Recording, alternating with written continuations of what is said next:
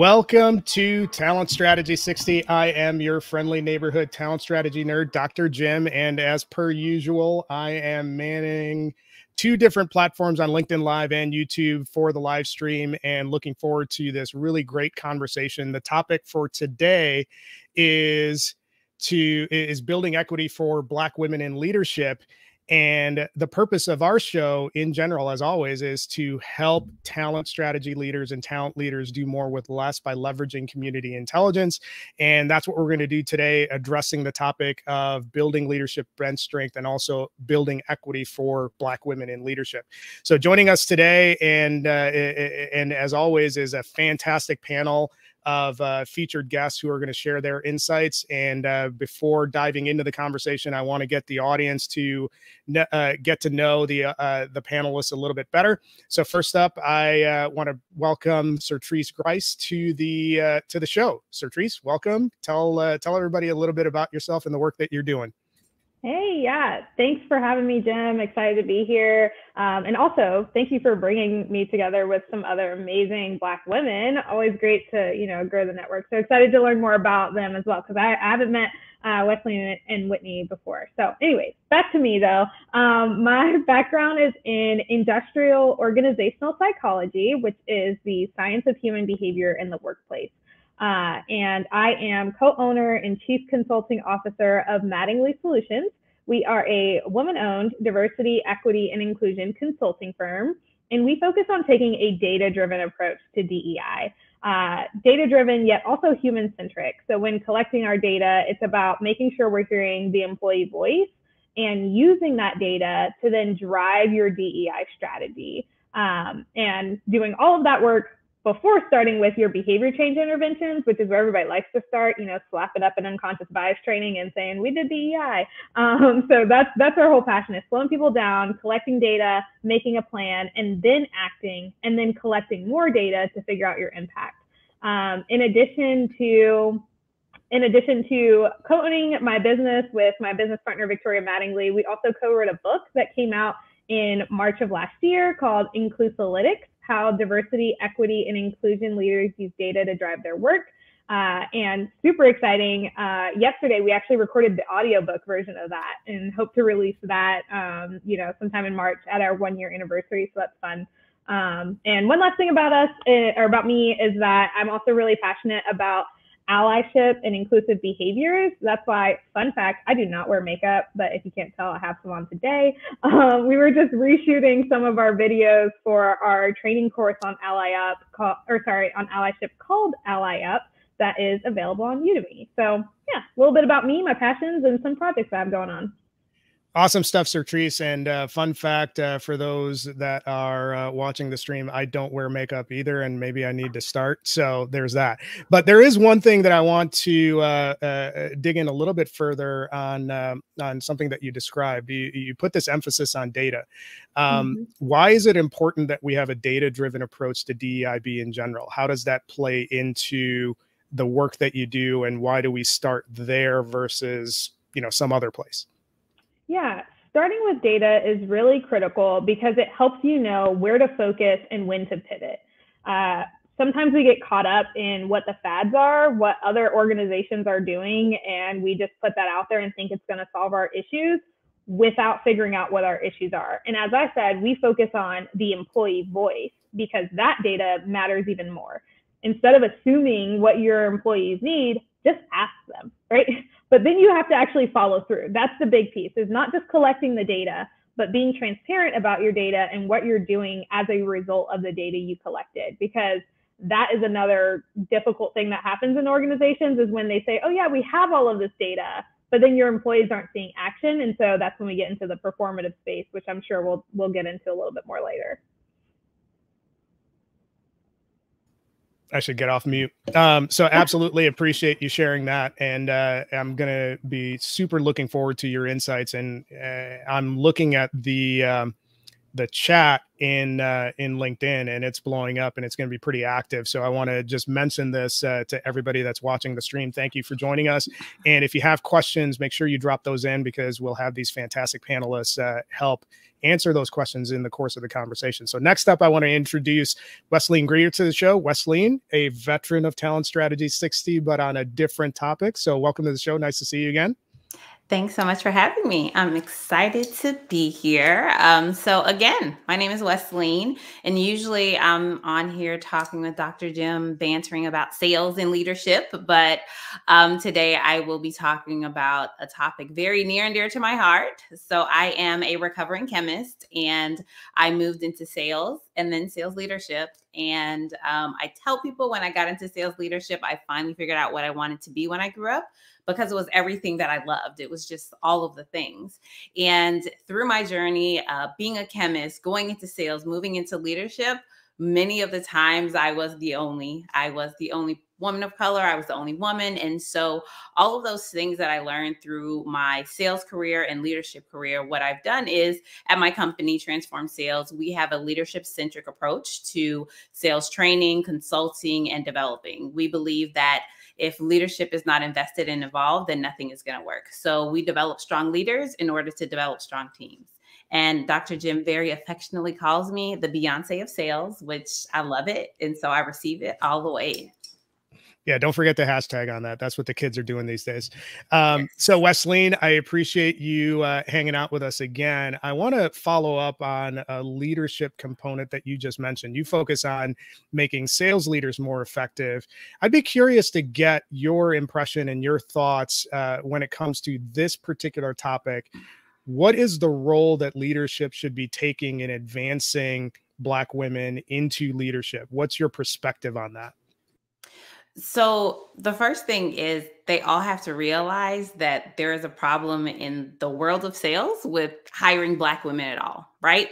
And so when we look at who we're hiring at an entry level, many times leaders, they have, that similarity bias. They have that, oh, okay, well, this person's never done that. I actually am working with a lady right now, and I'm so very proud of her. She's hiring somebody who's 7 months pregnant, and she was like, she's the perfect person for the position. But a lot of time in sales, because of the travel, the long hours, all of those things, women aren't hired, and then women of color aren't hired, because a lot of times we don't know about these opportunities. We don't know how sales can actually change your life. And so when we don't hire women in sales, then we don't really have women to promote, to retain, to mentor, to really help them move up that ladder. And so that's really why there are so few women and so few women of color in leadership, because the leaders are not really looking outside the box, outside the industry, outside of what they know, to find people that have innate sales skills and don't just have a bunch of industry experience. Great stuff, Rosalind, and I appreciate you sharing that. Last but certainly not least, I want to welcome our third featured panelist to the discussion, Whitney Goins. Welcome to the show. Thank you so much, Dr. Jim, and hello, ladies. Very excited to get to know you too. So yes, my name is Whitney Goins. I am a global DEIB manager. I work for a real estate investment trust company. But throughout my career, similar to Rosalind, I kind of bounced around. So I've had success in both sales and marketing across multiple organizations. But at each of these companies, found myself really going beyond the scope of my role in my efforts to amplify the voices of historically marginalized groups. So a few years ago, while I was working in marketing innovation, I noticed an opportunity to educate our commercial organization, which included, marketing, communication, sales, on how to approach different communications and deal with times of communal trauma and horror, which is what we were dealing with around, 2020. So based on what we were seeing, essentially took the leap of, independently working with different firms to educate our commercial organization. And then that led to a few, stretch assignments. And eventually I was tapped to join our organization's inaugural DEI team. So yeah, that kind of sparked my transition into diversity, equity, and inclusion. And I love my work. It's definitely hard work. So it's lovely to go into an office and into different organizations and be able to discuss, what we can do better in order to make people feel like they belong and are treated equitably. Yeah, I love what you said right there about it's hard work, and also that it's important to, you know, feel like you're going into an office where everybody else is interested in advancing or improving, improving the trajectory of these issues. So I'd like your input on how you've been able to impact that across your various roles. You're most recently at Molson Coors, and then now you're soon to be in a new organization. But give us a little bit of a window into where you start in advancing these issues forward. Yeah, and I think, I mean, granted, it may vary for different individuals, and it's so funny.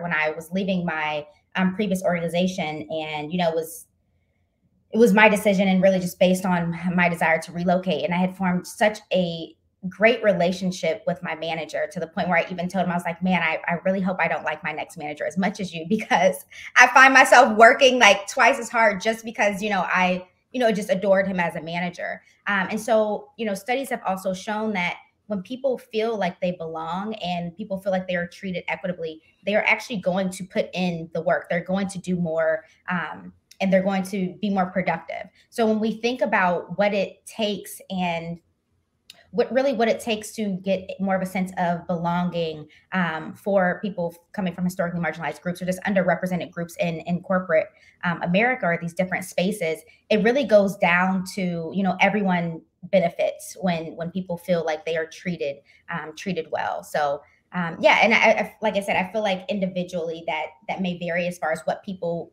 may need in order to feel that. But I mean, the studies and the data does not lie when it comes to productivity. Yeah.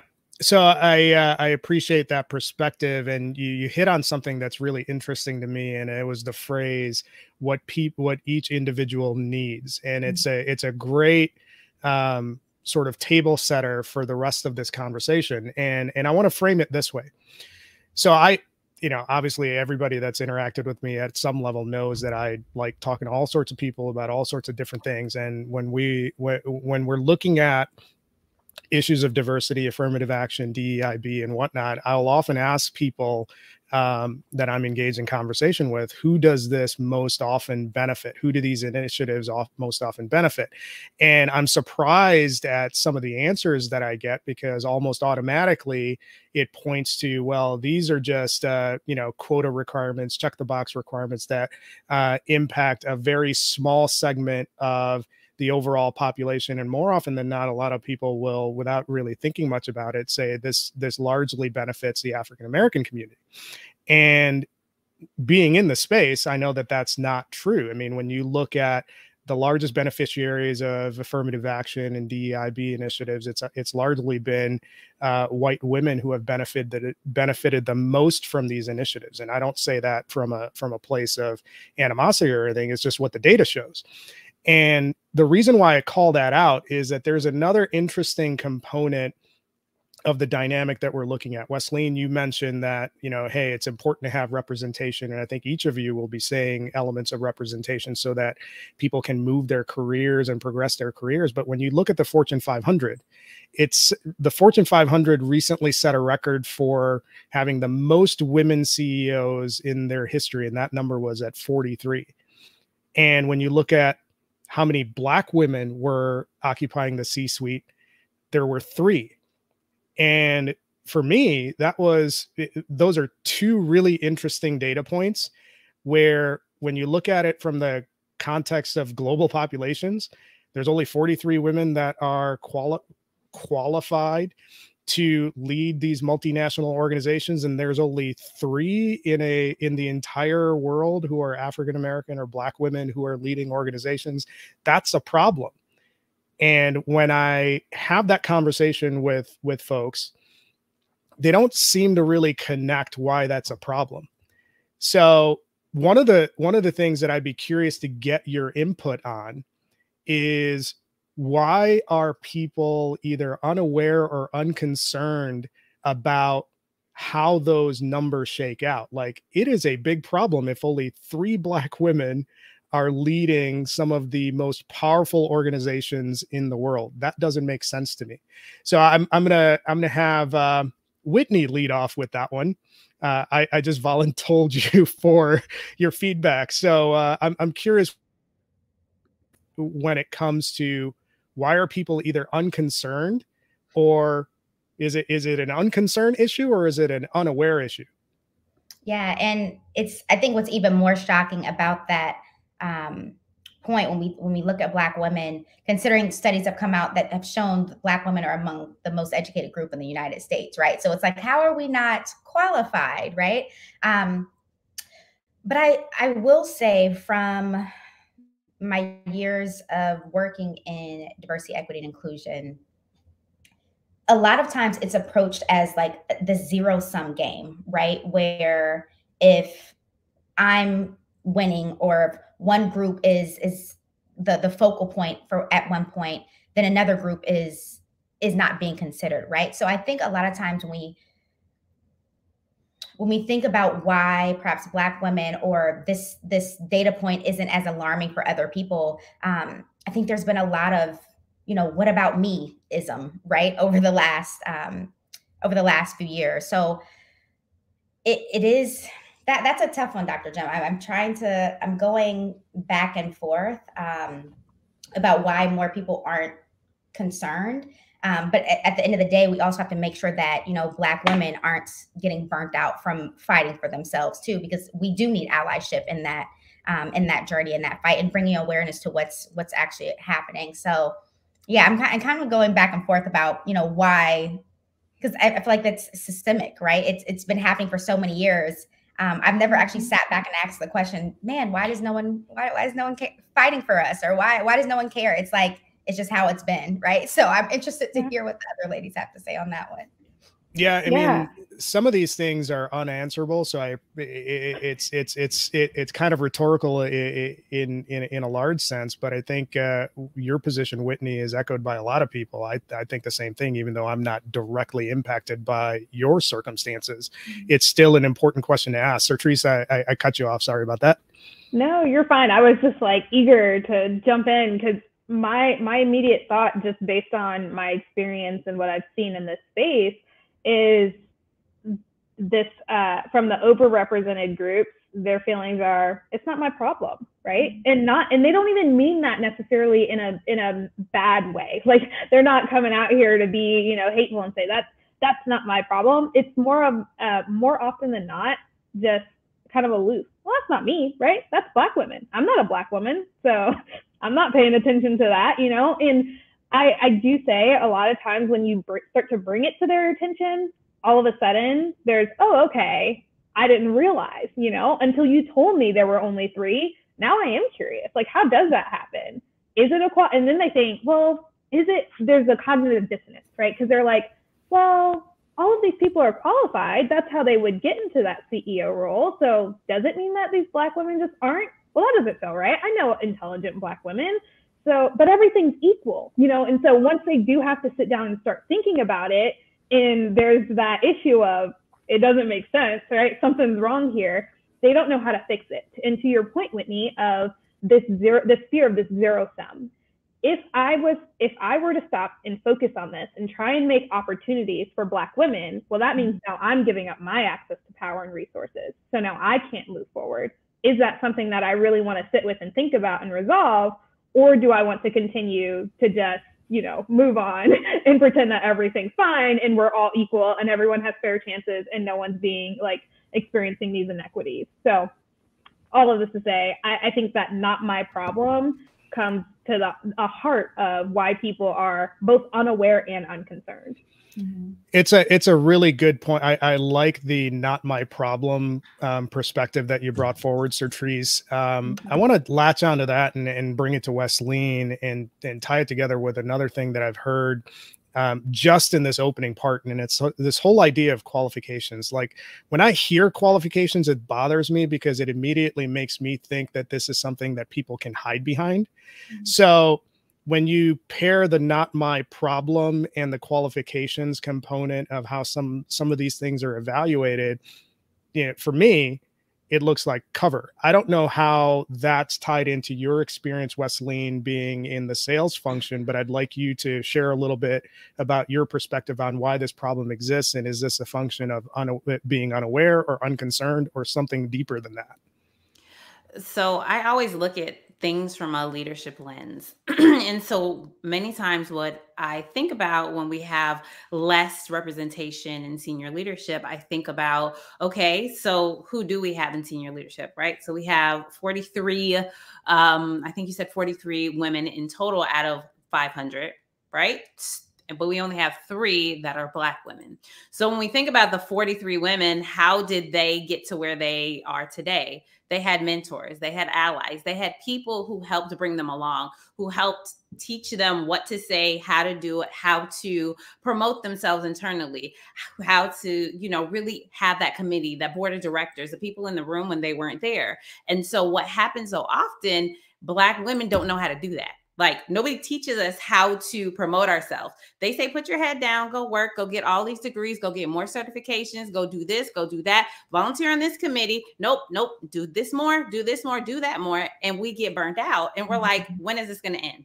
Like, I'm so tired of doing all of these things and I'm still not getting promoted. And nobody's taking us aside and saying, yes, I know you're doing these things, but you're not self-promoting. You're not going and talking to the board of directors. You're not offering to present in front of a group. Like, those things are not something that we are taught to do. And since we don't know how to do it, we burn out and then we leave the company. And then what happens when you leave the company? You make a lateral move and you keep making these lateral moves. And to move up the ladder, you never have that opportunity because you keep that cycle of burnout. You keep that cycle of doing and reaching and striving.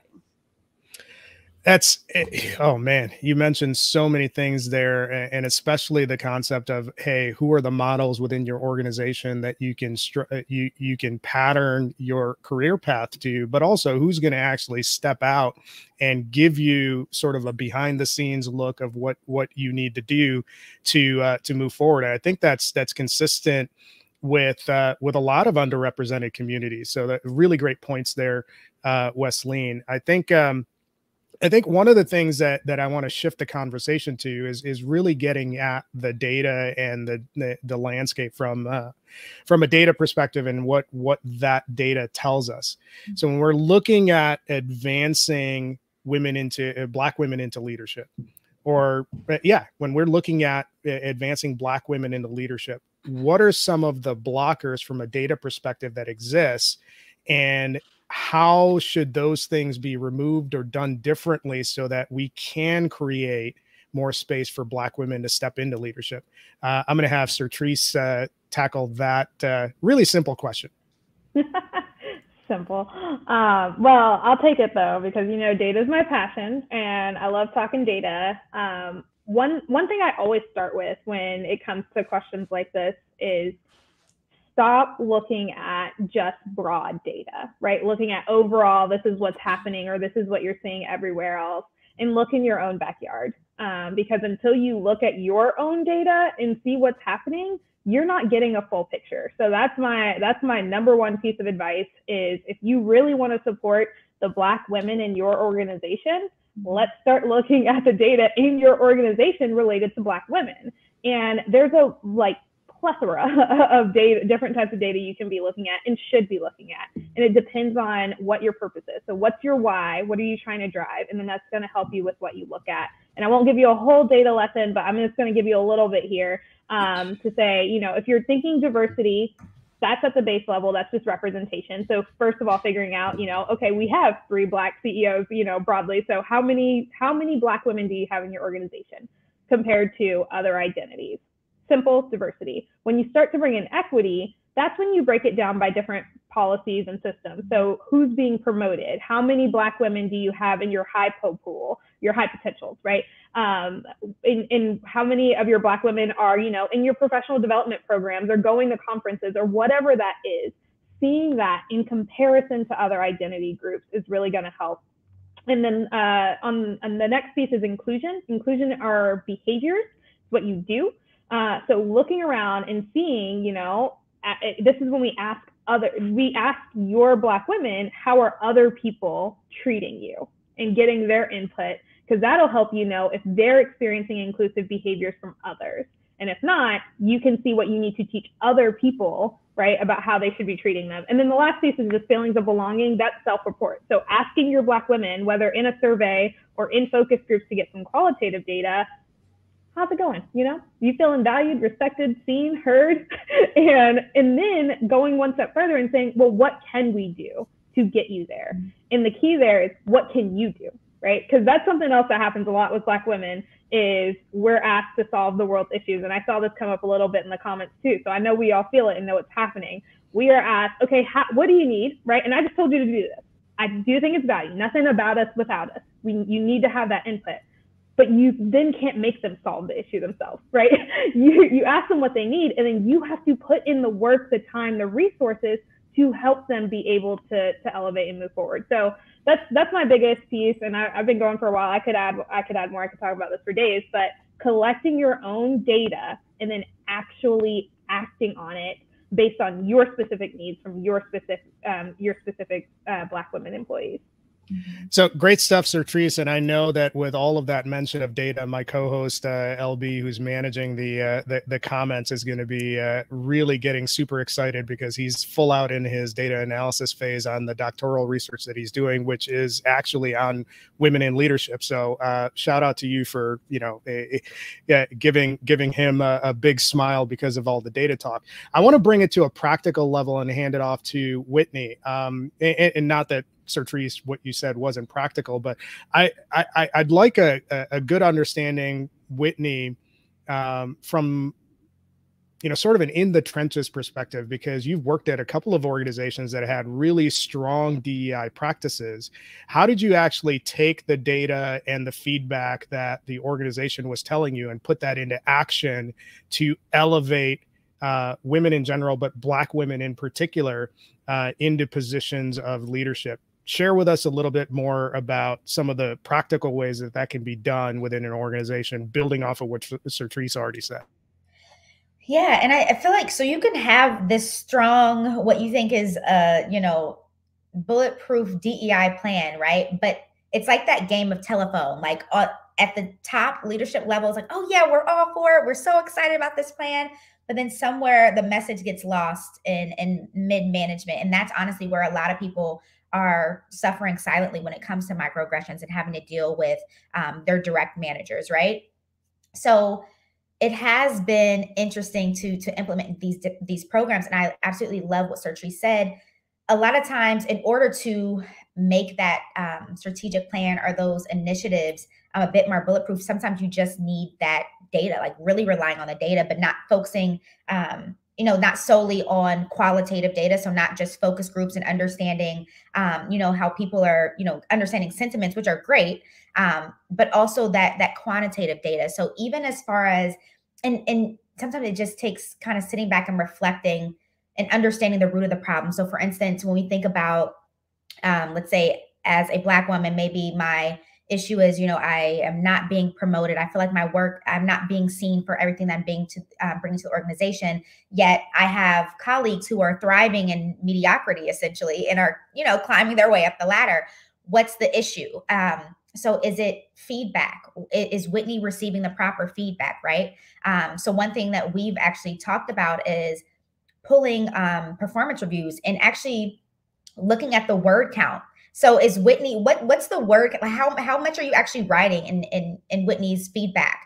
Like, is it just oh, Whitney did a great job, but you're rating her as developing, versus you're giving, you know, her colleagues these rave reviews, paragraphs long. And so then it goes back to, okay, is the problem within our leadership? Are managers not comfortable giving feedback to professionals of color or to Black women? What's the issue there? So there's so many layers there, and assessing what needs to happen in each organization, right? Like even when we talk about pay equity, for instance, my current organization, we actually do very well when it comes to pay equity, where professionals of color are actually, you know, slightly overpaid, right? So where other organizations struggle with professionals of color and when it comes to pay gap and gender or gender pay equity. So we're thriving there, but then it goes back to, okay, but what about representation? Where are these professionals of color and how can we get them in? So assessing what needs to happen in your organization really starts with the data and understanding those layers. And then for more of that qualitative data, accessing your employee resource groups, but going back to, again, what I think the three of us have all said is the burnout, right? So now you're putting extra meeting and time on my calendars to ask me how I'm feeling, to ask what you can do. And I still have another full-time job to manage. So just being mindful of how much we're tapping people for that qualitative reassurance and input on what we can do better as a company. There's a lot there, and I'm going to go, the comments on the live stream are fantastic. And there's a couple things that I want to pull into this discussion. That's a little bit, it's related, but it's slightly in a different lane that what we were planning on going. One of the points that was made in the chat, and this is brought up by Vicky. She mentioned, okay, you have the data. Now, what are you going to do with it? So that is an important question. And I think so that's one question. But the other thing that I noticed that was really interesting, and Brian Poindexter brought this out in the chat, is that there's a trend where leadership is taking the data and evaluating it, but taking it personally and feeling attacked by it. So those are big problems in terms of advancing any initiative. But if you're just doing the data analysis and not moving it forward, that's a problem. But it's a bigger problem if you're taking the data, it tells you what it tells you, and then you take it personally. So my question to the panel, and I don't know if anybody wants to volunteer in taking this because it's a little bit of a wild card. How do you get over both of those blockers or obstacles? The data's there, but you don't put it into action. The data's been analyzed and you take it personally and you don't put it into action. What's a way to get around that? How do you build that capability or capacity to move forward from there? Anybody want to volunteer that one? Oh, Wesley? Yeah, I can comment on that because as I was listening, I was one of my favorite quotes was popping up in my brain, which is initiatives go to die in middle management. And so one of the things that happens is, executives sit up in their ivory tower. They see all this data. They're like, oh my gosh, it's so alarming. And then they're like, okay, frontline managers, go fix the problems. Go fix it. Just go do it. Nobody's training them. Nobody's teaching them. Nobody's telling them how to fix the problem. Nobody's giving them a roadmap. And a lot of times what I like to, when we're working with leaders, I'm like, facts over feelings. Okay. So what are the facts? Let's figure out what is being said. What is the impact of what is being said? Now, what do we need to do? And so literally taking it and moving it into a very granular fashion like that, like this is what the data says. This is how it's impacting the organization. For instance, if we're looking at data and we're like, oh, okay, yeah, we're doing pretty good with the Black women that we have, but in sales and in engineering, we have only 3%. I wonder why. Okay, so let's drill down into that. Let's not take it personally. Let's not blame the leaders for not hiring or not being inclusive or using the wrong practices or forcing people out. But how can we take what we know? How can we use that? And how can we get better? And so not always being offended, not always taking things personally, because that's what's holding organizations back. They meet and they meet and they meet and they meet and nothing happens. And so unless we take actions on the data, unless we actually have a roadmap, then nothing will ever change. I think based on some of the responses that we're getting in the comments, Wesley, I think you have another hashtag on the way, and that's facts over feelings. So you're going to have like 15 hashtags coming out of this conversation. Sertrice, same question to you. What's your take on it? And this is where you help organizations too. You're doing the analysis and helping them move that forward. So this is, I'll be interested to get your thoughts. Yeah, so I want to build on what you were just saying, Wesley, and to the point of you have to remember that it's not about you, right? For any human, whenever anything happens and you feel like you're getting feedback, you start to get defensive. It's just our gut reaction because we naturally want to believe we are good people. And if we're good people, we can't do anything wrong. And if we're overseeing this company, no, we're doing a great job, right? So all of those things start to crop up and your immediate response is, well, that has to be wrong. That is your immediate natural instinct, but we can't live our lives by instinct. And for some reason, we forget that in the workplace, and we go and we into these, we go into our id and we just let it drive us, and you forget about the people that you claimed you wanted to help in the first place. So if you collected this data at some point, you said you wanted to help your underrepresented groups. That was your goal. So you need to remember to center those groups. If you've heard that term, that's what it comes back to. So before, I always tell people, if you're not ready to actually act on data, don't collect it. I sit here and preach all day about the importance of data and how that can help you, but don't go out there making commitments and promises if you aren't ready to push that forward. And before making those commitments and promises, let's get some training done on interpersonal skills. And that includes things like empathy and centering. And so if you have those skills based in you, you are still going to have those gut reactions when things come up that aren't going well, because none of us like hearing bad news. But once you hear that bad news, if it starts to happen, try and self-reflect and realize, ooh, am I getting defensive? Do I need to recenter my Black women in this scenario, and make sure that I'm focused less on, maybe I did screw up, maybe I didn't, maybe it was someone else, whoever it is, there's data here telling me there's an issue. What can we do to fix it? And I need to put my feelings to the side.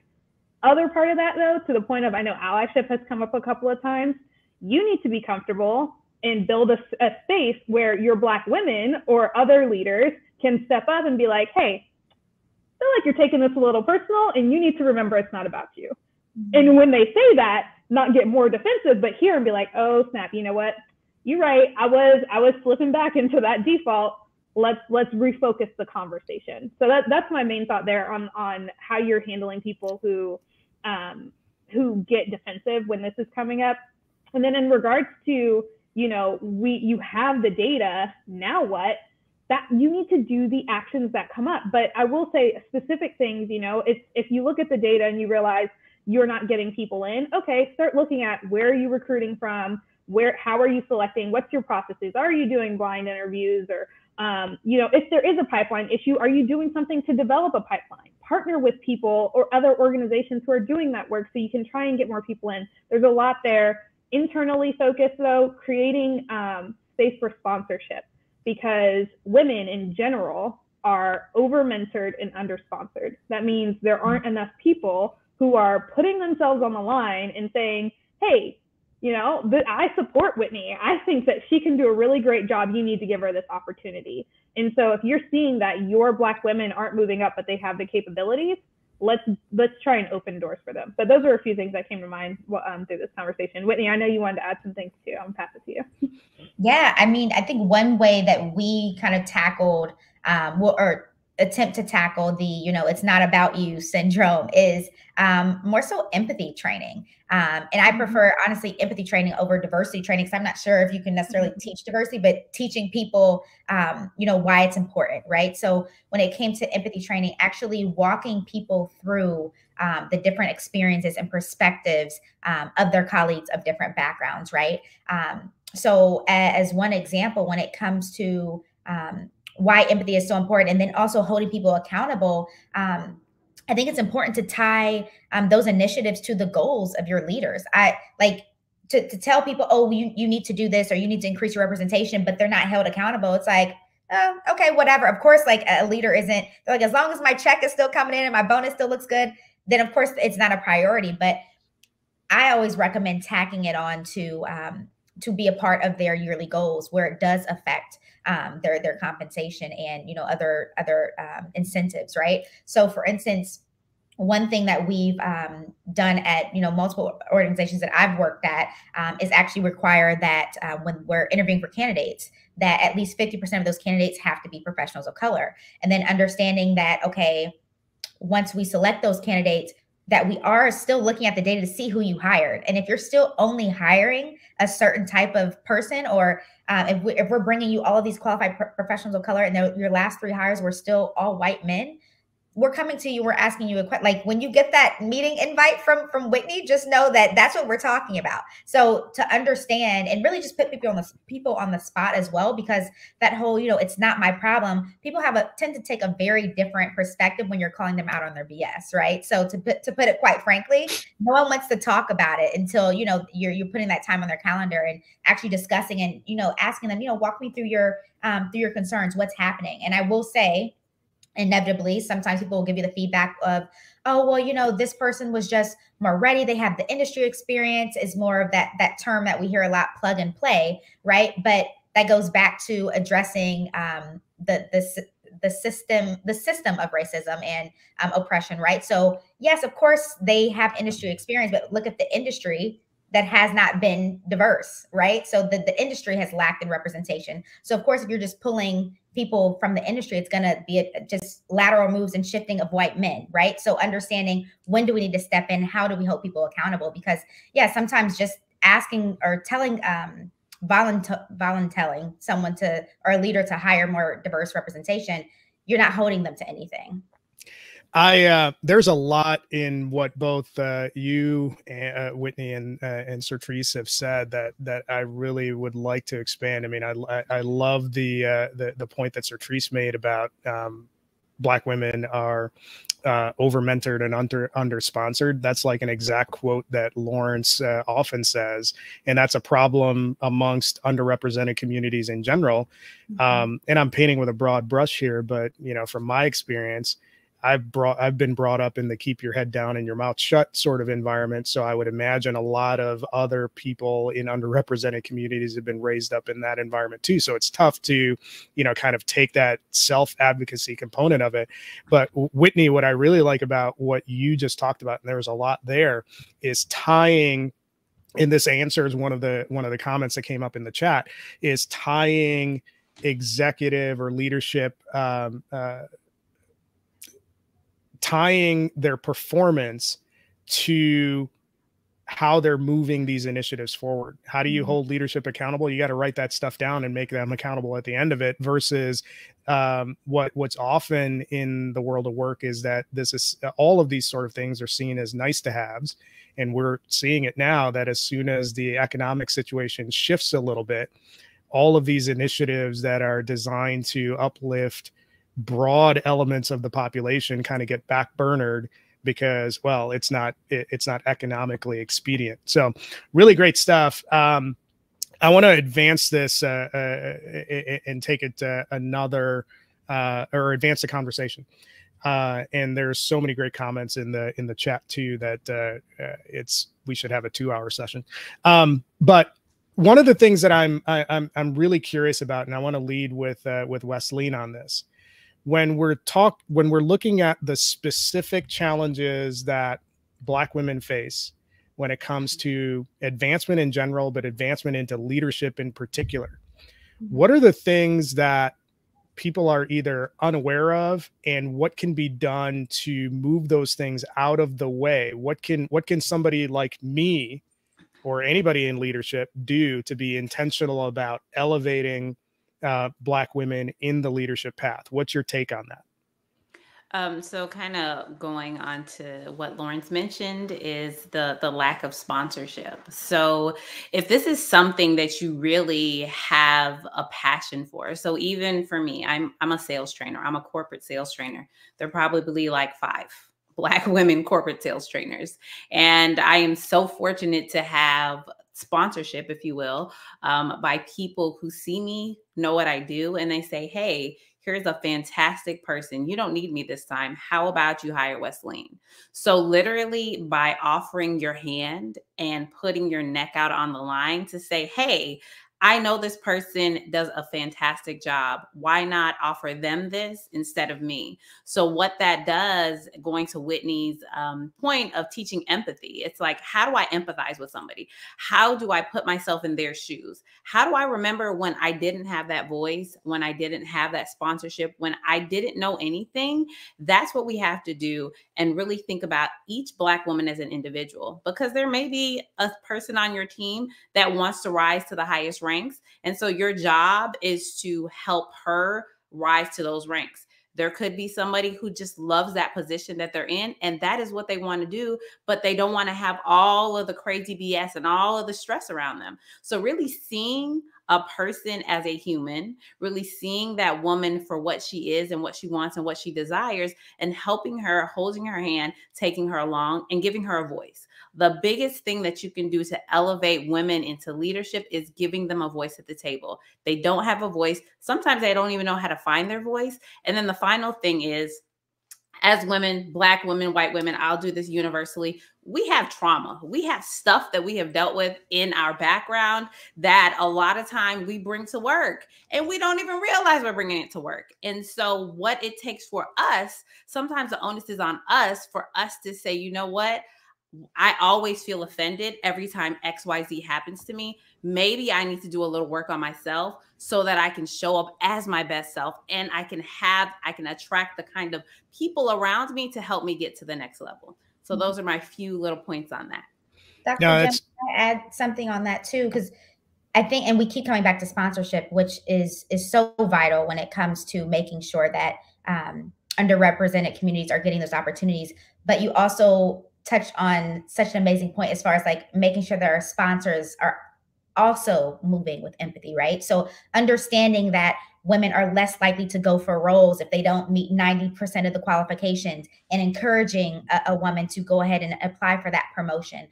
Knowing what it feels like to be Black in corporate America, and understanding how, you know, I might need that extra push or to look at things from a different standpoint. Because also when you think about sponsors, let's say I, you know, forge a great relationship with an older white male at my organization, and I ask him to be my sponsor or mentor, right?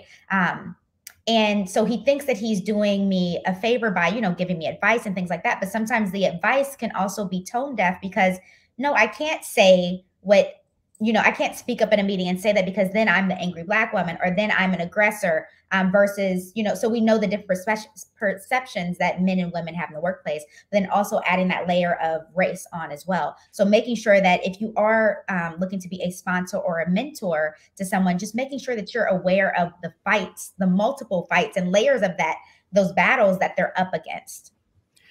You know, what you just mentioned actually rang a really strong bell to something that you mentioned earlier, that maybe the foundation for advancing all of these is that everybody needs to just have more empathy training, because I don't think a lot of people are even aware of the fact how, you know, why underrepresented communities in general, and women in particular, and Black women as a subset of that, are hesitant to kind of quote unquote be too loud, because we don't want to be seen. You don't want that perception about you, because that can be extremely damaging. So I think that empathy training might be something that should be a core requirement of leadership. So Teresa, I want you to have the chance to add on to anything that was already said in terms of what people are unaware of, what they can do to kind of advance Black women in their leadership. What are some of your suggestions that you feel would be useful? Yeah, I just want to build on what's been previously said a little bit, and I'll be quick because y'all kind of covered a lot of what I had in mind, but I really just want to harp on the fact of we, like Black women, we're not a monolith, right? We are not all the same. We don't have all the same needs. And so that comment about remembering the individual, that's how all of allyship should work. It's not that you support, you know, Black women as a whole. It's no, I support Whitney. I support Wesleyan, right? That's what you're doing. And that's about building relationships. So you have to get to know someone and figure out what their needs are. So if you are a specific leader and you're saying, how can I support my Black women? Go take them out to coffee, right? Have some time, get to know them, figure out where they're at, figure out what their goals even are, because maybe they don't want to move up. Maybe they're happy, and you're out here and you're going to start throwing things at them and they're like, whoa, I didn't ask for all that extra work on my plate, you know, versus maybe they do want that. So building that relationship, finding out their long-term goals, and then helping them plan on how to get there. Is it that they need more education? Get them those educational opportunities. Is it that they simply need exposure? Get them in the right rooms and make sure that they're able to then move forward. So I love that, and just wanted to kind of harp on that a little bit more. And then in regards to the empathy piece, I like to throw this out there, especially for those people, again, who get defensive or who are like, why are we talking about Black women again, right? Is at the core of DEI, it is about being a good person, right? We want to respect people, because a lot of times they say that too. They're like, well, I respect everyone. And it's like, okay, exactly. That's what I'm asking you to do. But you also have your Black women telling you that right now they don't feel respected. So what are some behaviors we can change to get us there? And so kind of framing the conversation that way can help get people on board who aren't there. And then one other thing, if y'all haven't heard this before, that I really love that came to mind when you were talking about empathy is, we've all heard the golden rule, but there's also the platinum rule, which is which is treat others as they'd like to be treated, right? And so again, just tying all of that together, the empathy and the getting to know individuals, it's treat them as they want to be treated. If they tell you that they are having issues, listen to that and make some changes. That's the best way to lead. It's communication is what it comes down to, building those strong relationships. Awesome stuff. There's been so much said in this conversation that I wish we had more time to kind of dig in deeper, because it's not a conversation that lends itself to easy solutions. So I look at this as kind of a starting point, because it's not something that is typically talked about. There's a lot of things that are typically talked about, and that's a problem, but this is separate from that. So I want to get everybody's take on one or two key action items that the folks that are going to be watching this on the stream and the recording, what are one or two things that they can do within their organizations to more effectively advocate for Black women moving into leadership or advancing in general? I want to open that. I'll have Whitney lead off with that, and then get the rest of the panel. Sorry, my I guess connection started to skip a little bit. So you said just key takeaway action items? Yeah, one or two key action items that people can start implementing in their places of work to be more effective in advancing Black women into leadership. Absolutely. And this conversation really reminded me of a quote that basically talks about, until Black women are free, none of us will be free, right? So talking about, what the systemic oppression that has been put into place and what that means for Black women, and dealing with one, being Black, but then also being a woman. And so the idea that until we are free, the systems of oppression and layers that we're essentially fighting to get from underneath, how it affects the rest of the world and the rest of the country. But when we think about, what we've discussed today, I just think about going back to, and again, I'm big on empathy. That's really, when I think about my DEI career, it's been based off of training people on how to be empathetic, and even the difference between empathy versus sympathy. And, empathy, really putting yourself in that person's shoes and acting on their behalf versus, sympathy is more so, man, that really stinks, but I'm here when you get out that hole. Yeah, like I'll be over here waiting for you. So I would say, one, moving forward, I think Sertrice did a great job as far as saying we should address people as individuals, understanding that, and really that's why representation is so important, right? I may be in a room and you expect me to speak for all Black women, but as we talked about earlier, and someone turned into a hashtag, we are not a monolith, right? So my experience will be very different from someone else's experience. Actually, it's a funny story. Someone actually reached out, a friend of mine reached out today. She leads a Black ERG at her organization. And one of the members of the ERG, who is a white male ally, was very excited and thought that he was doing such a great thing by, everyone that he came in contact today, essentially asking them, do you identify as Black, so that he could tell them Black History Month. And so it's like, going back to, we are not a monolith, right? Someone may appreciate that, while others are like, that is the most tone deaf thing I've ever heard, right? So understanding that people will take things very differently based off their previous experiences. So I'd say walking away, those action items is empathy. And then, what does the data tell you? And I think the data also does a great job of those people who are more strict on how can we move the business forward. Like you can't deny the numbers, right? So making sure that once you have the data in place, that, okay, now what are the actions behind it, and tying it to those leadership incentives. I think going back to something that you said earlier is that not only, leveraging the data and building action items, there should be an accountability component that comes after that too, so that it actually moves forward. So great stuff, Whitney. Wesleyan, I want your take on what are the things that that you feel organizations and people need to do to advance this issue within their organization. So I'll start at the top and I'll kind of work my way on down. I'm going to start with senior leadership. And so one of the key things that senior leaders can do is all of this data, all of these reports, all these meetings you're sitting in, really focus on developing that middle management, because the middle management is what is affecting your turnover. It's affecting each individual employee and how they feel, that feeling of belonging, that feeling of equity, who gets promoted, who gets let go. So really develop them, help them to understand the importance of this. Why doing this? Why really focusing on them developing that empathy, developing this equitable team, right? Because I always think about this as equity, right? I don't rest until everyone in the organization is treated equitably, is paid equitably, and we all have equity. So how do you do that? You have to work with those frontline managers. And then to every Black woman that is listening to me today, on the first day of February, the month of love and history is what I call it, I want to tell you that you are worthy, that everything that you're doing, all of that you feel you're carrying on your shoulders, just know that you're not alone. Just know that if the organization that you're in right now doesn't see you, doesn't hear you, isn't appreciative of you, there are organizations out there that are. And I want you to show up as your authentic self. Be the same person you are at home, bring that person to work. And as you continue to develop in your career, you will achieve those goals that you want to achieve, but keep being you. I love the keep being you advice. That is so awesome. If Wesleyan, if you and I ever meet in person, I'm going to give you a big old hug. So that's great stuff. So sorry. So Therese, I want to have your input on what are some of the key takeaways that people need to be thinking about in advancing this forward.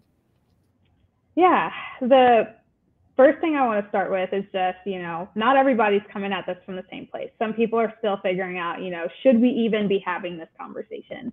And I want to remind you that the answer is yes. Like I said, I love data, so I did come in with some stats I want to share. McKinsey does their Lean In report, and they look into women's experience, and they found a lot around Black women in this last year, 2022. Black women leaders are more ambitious than other women at their level, coming in at 59%. They wanting to be top executives compared to 49% of women leaders overall, right? But they're running into issues to get there. Compared to other women at their level, Black women leaders are more likely to have colleagues questioning their competence, to be subjected to demeaning behavior. And 1 in 3 Black women leaders said they've been denied or passed over for opportunities because of personal characteristics, including their race and gender. Now, I had some others, but I know we're tight on time, so I'm not going to get into it. But the point is, there's data out there already telling you at an overall level how Black women are experiencing the workforce. But more importantly, like we said, get your own data. Find out where your Black women are, and then use that to drive your actions. And some of that data may be a big push. It may be at an overall level, but data doesn't have to be hard. It doesn't have to be complex. It can be as simple as pulling someone to the side and having a conversation with them. That's data. And so, like I said, that building one-on-one relationships, there's so much power in that. That's the best way to help someone, is to get to know that person. And the more people build those one-on-one relationships, we're gradually going to move everyone into the positions they want to be in. And then we have that large impact, right? So it may feel small, taking one person out for a coffee, but all of that really can stack up. I love how you brought out the McKinsey data, Therese, because the point that you pulled out about personality being cited as a reason for being passed over, that is something that's really unique that women deal with in general, because I think, and correct me if I'm wrong, or nobody yell at me if I get this data point wrong, but oftentimes in performance reviews, something to the effect of 80% of women have some sort of critique on their personality that shows up in their performance reviews, which has absolutely nothing to do with the actual performance. So Leslie Vanetz has the exact data, so find her on LinkedIn, but she was the one that cited that. So that's a great data point on the personality aspect coming into these decisions when it really shouldn't. Whitney, I want to get your lost track of something really quickly. So before we wind down, I want to make sure everybody can share with the audience and those who will be watching this remotely. Where can people find you? Certrice, we'll keep it with you. Where can people find you, and what's the best way to get in touch with you? Yeah, my name is up there. I'm the only Certrice I know of in the world, so you pop my name into anything and I show up. So you can connect with me on LinkedIn, love keeping in touch, or you can find me at Sastrice on Instagram, and I post some stuff there too. Instagram's only for food pics. Whitney, where can people find you? Yes. So I am on LinkedIn. Feel free to reach out. Whitney Goins. I do need to update my current role. I'm like 4 weeks into a new role. But yes, feel free to reach out and connect there. And then also, because I was not doing that quote justice, I did find the quote. So I did want to share. If Black women were free, it would mean that everyone else would have to be free, since our freedom would necessitate the destruction of all systems of oppression. So yes, I thank you, Wesleyan, for giving us the words of encouragement and affirmation, but wanted to leave people with that as well. And just know that you're not alone, to all the Black women that are listening today on the first day of Black History Month. Thanks for joining us, Whitney. Wesleyan, where can people find you? Make sure you drop the podcast too. Oh yeah. Thank you. I always forget my podcast. So I'm just Wesleyan on LinkedIn. I have a podcast and I post daily: sales, leadership, family life, all things amazing. So follow me, reach out if you want to chat. I appreciate it's been a great conversation. The chat has been really active with a lot of feedback. So I appreciate all three of you hanging out with me and, dealing with my shenanigans while we advance this conversation. So I appreciate your insights. For those who have joined us on the stream, you can always find us Wednesdays on Talent Strategy 60. If you want to get a hold of me, you can find me through Circa, or you can find me basically everywhere except Instagram. So definitely reach out. If you're dealing with any issues from a talent strategy perspective, make sure we're connecting. And hopefully we have helped you do more with less in advancing your talent strategy by hanging out with us and hearing the voices of these great leaders. So thanks for joining us, and tune in next time for another great Talent Strategy 60 show.